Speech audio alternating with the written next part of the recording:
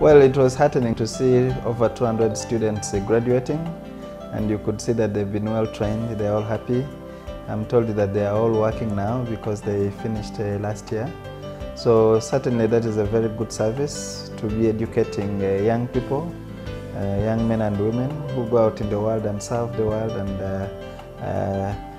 be entrepreneurs, be managers, do good jobs. So that's an honorable service, and we're grateful for the Institute to be doing that. Well, been given very good training. You've been prepared for the challenges out of there in the world, but also to grab the opportunities. So go get it, go work hard, be honest, be innovative, be enterprising, and the sky is no longer the limit, because your imagination can only be the limit.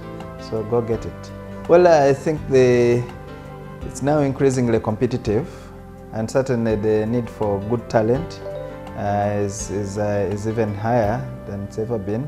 So for young graduates, they really need to remain on top of the game to be able to contribute to the growth of their companies, to be able to grow their companies, and to really keep the companies afloat and profitable. And I think a competitive world is a very exciting world also, because it's a world of opportunities.